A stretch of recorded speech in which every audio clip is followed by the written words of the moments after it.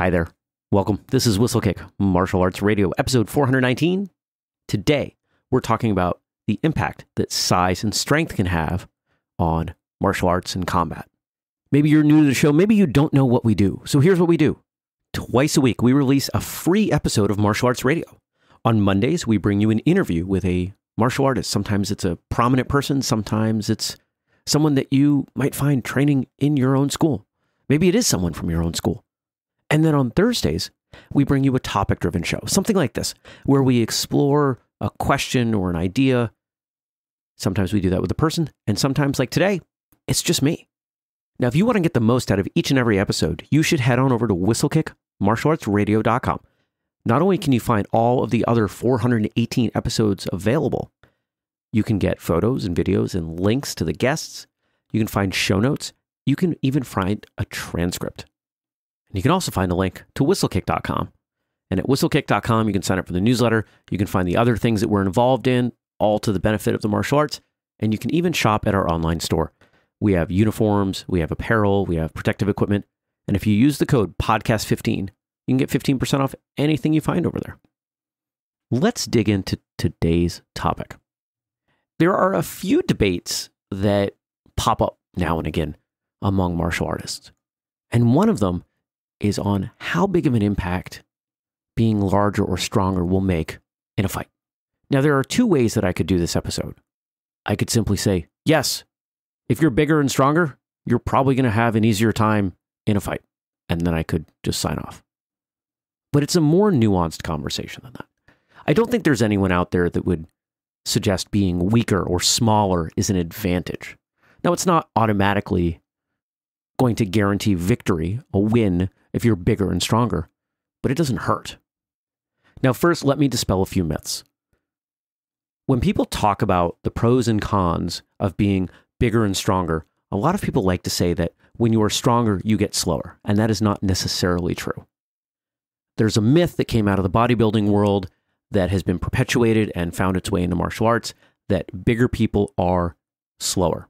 They can be, maybe they even often are, but they don't have to be. And if you want proof, go watch some of the best heavyweight boxers in the world. Those guys are big, they're strong, and they're incredibly fast. If you want to see something incredibly scary, go online and look for YouTube footage of Mike Tyson at age 18 doing pad work. I've seen a couple of these videos, and they are frightening. That was a man who had speed and strength and skill. But that's not what we're talking about today. We're talking about simply the size aspect and the strength aspect that can accompany size. When we talk about someone being bigger, there are two different ways that we can define that. We could talk about height and reach, the person generally being a taller or longer individual. And we can also talk about just physical stature, weight, the person being a bigger person. And both of those have an impact. Of course, if you're taller, if you have more reach, you can inflict damage or block or do whatever you need to do in a larger circle than if you are smaller. While I'm not a terribly tall individual, I do remember that as I got older, as I grew, I found certain things easier than when I was smaller. When you look at professional fighting, they indicate reach, the length of the arms, as being a very relevant statistic. And people with reach do have an advantage. If your opponent can hit you and you can't hit them back, well, that's a pretty solid check in that column for them, isn't it? But let's talk about weight. Let's talk about that physical stature. The downside in being bigger and carrying more weight is that it takes more energy to move that around. You are going to expend more calories. You're going to get more tired moving around as a bigger person. And that's why when we tend to watch MMA or professional fighting of any kind, in most divisions, people will slim down as much as they can to stay within the weight class that they're competing in, because there's very little advantage in carrying around a bunch of fat, but there is plenty of advantage in carrying muscle. Now, carrying around that muscle has a number of benefits. Of course, if you have more muscle, you're going to be stronger. We'll address that in a moment. But that muscle, it has weight. And when you transfer that weight into a punch or a kick or any other strike, an elbow, doesn't matter what it is, the more weight behind it, the more damage it's going to do. Force equals mass times acceleration, right? That mass, the amount of body behind a technique matters. So everything else being equal, if you add another 10, 20 pounds onto your frame, and you can still punch or kick as fast as you were otherwise, you're going to generate more force. You're going to create more damage when you land that technique. So I think it's pretty clear to say that size is an overwhelming advantage. The more overwhelming the difference in size, the greater the advantage it's going to be there. But let's talk about strength. Whereas with size, pretty much any combat rules favor size, whether it's light contact or no contact, full contact. If you have more reach, you're probably going to do better. But strength is a benefit when we're talking about contact. And the more contact that is permitted, the greater the advantage strength plays.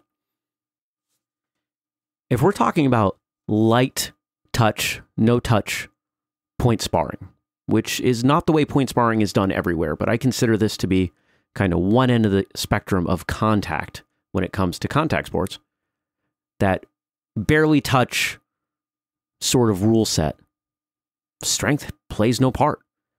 In fact, stronger people who have less control or less control over the small amounts of contact are going to have a harder time in there. And while that certainly doesn't describe everyone who's very strong, I have met a number of people over the years who are so used to training strong in the mid to upper force levels that they generate that they have a really hard time training light. So of course, what you're used to training in, that's where you're going to be more comfortable, more experienced. And so getting outside of that can be a challenge. When we start talking about higher levels of contact, if you can hit harder, you have an advantage.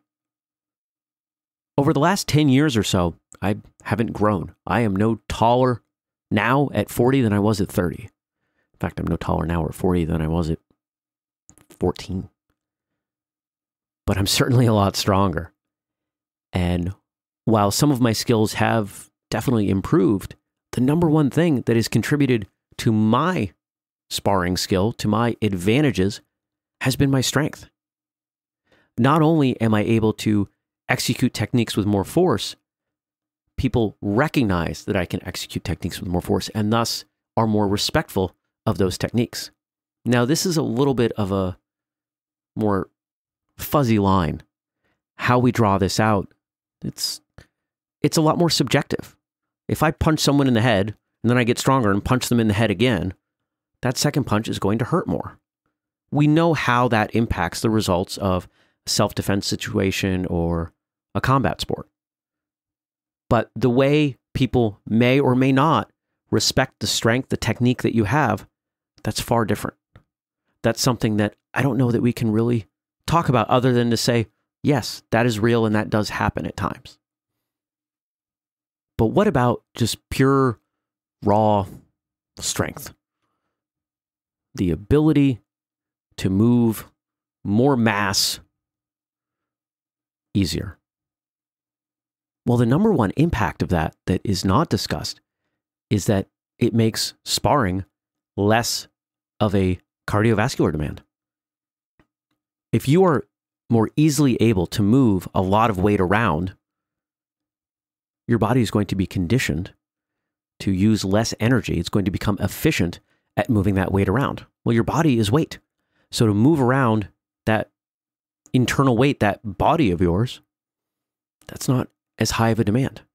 Getting stronger makes you, in a sense, fitter, which plays out in combat sports and self-defense. So I think it's pretty clear there's an advantage there. And let's revisit the thing I said towards the top, the idea that If you're stronger, you're necessarily slower or you have less range of motion. It is true, there are plenty of people out there who are muscle bound. That's the term I hear people using. And most of that is going to come from one of two places. In fact, maybe even all of this comes from one of two places. A genetic predisposition to being inflexible, because that matters. There are genetics that make you more or less flexible. That's real. You can overcome them, or you can succumb to them, but they're part of what makes you, you. And then you have people who train and move weight without moving in the full range of motion. How good of a punch are you going to throw if you train that punch 10,000 times, only throwing it out 3/4 of the way? Anyone who is outside of that 3/4 of your punch isn't going to get hit, or at least not with effective force, because you haven't been training in that range of motion. A lot of people who lift weights do not lift that weight in full range of motion. If you go to a gym and you watch people lifting weights, you'll probably see this. At least half, maybe even 3/4 of the people I see at gyms aren't lifting weights with full range of motion. That full range of motion is what your body adapts away from. What you do is what your body gets used to. If you either use it or you lose it. I think I just said the same thing in like 4 different ways. I've read studies, I don't have them handy, but there's data out there to support the idea that getting stronger doesn't necessarily mean you have to get less flexible or slower. So I think it's pretty fair to say, everything else being equal, being larger and or being stronger is an advantage. Is there variance from person to person? Absolutely. Are there strong people that I would rather fight rather than certain weaker people? Some taller people rather than some smaller people? Absolutely. But in every case, it comes down to the skills that they have. What we should remember when we talk about this situation is that there are weight classes in almost every combat sport. And those weight classes aren't terribly large. We're not talking about 50-pound or 100-pound classes. Quite often it's 8, 10 pounds. I think I've seen some that are 12 or 15, but usually it's not very large of a shift. And then you go up a class. If that didn't matter, they wouldn't have so many weight classes, would they? It would be easier to have people all in the same pool, beating on each other.